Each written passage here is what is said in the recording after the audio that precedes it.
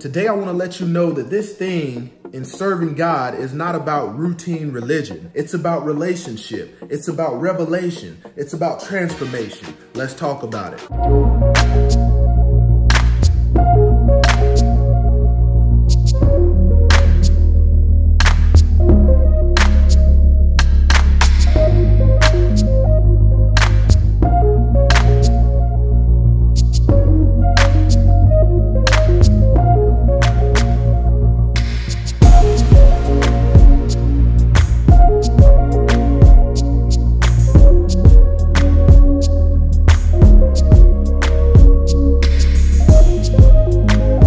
What's going on, Closer to God Ministries? Welcome back to another righteous, spirit-filled episode. Today, I hope to help you get closer to the truth, closer to the kingdom, closer to the will of God. Hallelujah, amen, because we have to give him all the glory. He's the reason why I'm here, standing up as strong as I am, blood flowing through my body, breath in my lungs, able to give you this message. It is very easy to fall into the routine religion. And what I mean by this is you get so caught up in the activities. You get so caught up in the religiousness of it, meaning the practices of it that you do on a consistent basis. I gotta go here on this day. I gotta do this on that day. I need to listen to this when this happened. We gotta get out of the routine of religion in order to break free, in order to experience a real relationship. Because chances are, the average person has experienced routine religion. And when you think about a lot of the deception that scripture warns us about of man's religion, we have to get out of that. And we have to learn what is the will of God by studying the word of God, for hearing the word of God. And let me remind you on this. It's very easy to hear somebody say something and it sounds good. It tickles your ears and you say, amen, hallelujah. But did you go back and fact check it? Did you go back and make sure that word was pure? Make sure that word came from sound doctrine, from a place of, scripture. But most people don't do that. And when you think about it, it's very easy to fall into the routines of religion. I went to Bible school. I went to church. I heard the gospel songs. Why weren't your lips moving? Why weren't you giving praise? You see what I'm saying? Why was your body just as locked up as it can be? You see what I'm saying? Why do you have a problem being bound in a place where you're supposed to be free? You see what I'm saying? These are all of the different conflicts people will face when you are in a place of routine religion. It's about impacting people. It's about giving them a message that is the will of God, that is the word of God, that impacts them in their life. It's not about whether they like it or not. Today, I want to read to you Romans chapter 12, verse 2. Do not be conformed to this world, but be transformed by the renewal of your mind, that by testing you may discern what is the will of God, what is good and acceptable and perfect. Some people have no discernment. If it's not their will, it's not what they want, then they can't discern whether it's the will of God or it's not for them. And like I said, this is not about routine religion. This is about relationship. You having that intimate relationship. When is the last time that you spent some time talking to your daddy? You see what I'm saying? Outside of routine religion, when is the last time that you have bent your knees? If it's not you laying down being comfortable, if it's not you having $100 pairs of shoes on your feet, I guarantee you most people don't want to get in an uncomfortable place to talk to their God. Most people don't want to be in a place of peace, a place of quiet, to go somewhere that he has led you in order to talk to him. When is the last time that you have truly talked to your Father and you wonder why you don't have a relationship? When we talk about revelation, this thing being truly about revelation, people will forever have good ideas, but vision comes from revelation. When you have a vision, this is because God has revealed something to you. And I told you, it's like the most cinematic movie trailer. And in order to carry out the will of God in that vision, you're going to have to exercise your faith on a daily basis. And when you are not willing to do it, then there will be no blessing that comes from it. There will be no perseverance. There will be no endurance. Everybody has a good idea. I've had millions of them. But I tell you this, they were self-centered around me, around servicing me. What can I get out of it?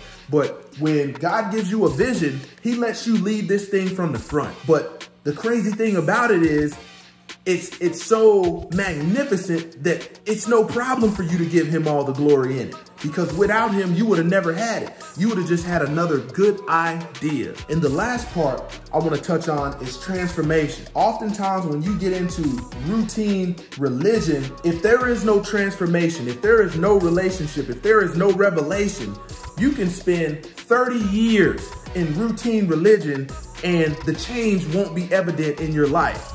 Nobody or even God won't be able to see the evidence of the Holy Spirit moving in your life, governing you on a daily basis. You say, hey, I did that yesterday and I had to repent for that last night and that didn't feel good. That burdened my heart. You know, you're waking up saying, God, you know, help me not do this same thing today. I know the Holy Spirit is with me. Help me fight off this foolishness. You see what I'm saying? I'm tired of being a sinner. But when you fall into routine religion, the evidence is not there. It's not about what your lips say is the evidence. It's about those actions on a 24/7 basis, 365, 168 hours a week. This is the evidence. Some people will say, hey, I went to church. I sang some gospel songs. I did this, I did that. And he's going to say, part ways from me, for I never knew you. You did not do the basics of what I told you to do. You don't know how many people fall into routine religion and then go out there and hate their brothers and sisters. You know why? Because I was one of them. I was one of them. Didn't treat people like I wanted to be treated. You know, the evidence of God being with me wasn't evident in the way that I lived my life. It wasn't evident in the things that I was doing. It wasn't evident in my actions, in my communications. You see what I'm saying? There's a difference between just all out here struggling and you're in a place of struggle, but God is helping you. This is the evidence. This is the transformation. This is the revelation that comes through fasting, through prayer, getting on bent knees. See, it was never about routine religion. Don't get it twisted. Do not get it twisted, because there's a scripture out there that's God telling people that, hey, I know we're going to have people that come to me saying, Lord, Lord, I did this for you. I did that for you. And he's going to tell them to depart ways because I never knew you. Think about how many people in the religious sector that applies to. They give you this candy, sugar down message, and they go out and live this life of sin, don't even repent for it, don't even tell you you should be repenting for it, and the only thing they're doing is running this thing like a business. You see what I'm saying? It's not about routine religion. It's about relationship. It's about transformation. It's about revelation. And in every one of my videos, I tell you the same thing. Study the word of God so you can find you approved. So you can find you approved.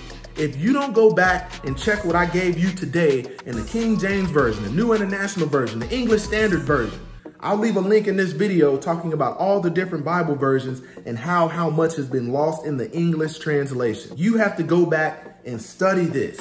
Just hearing and saying amen, hallelujah, nodding your head, eating peppermints ain't gonna do it. You gotta spend some time studying. You have to spend some time studying. Work out your own salvation with fear and trembling. I can't work that out for you. No matter how much message you listen to, no matter how much scripture you read, until you get ready to work these out yourself, you'll be falling into the ways of routine religion, and you have never and never will be entering into relationship with your Father, relationship with the Son. You know, revelation, God giving you a vision instead of all of these different ideas, and then transformation. Don't forget to comment, like, subscribe. Check out the link in the description because I'm only shooting it gun barrel straight.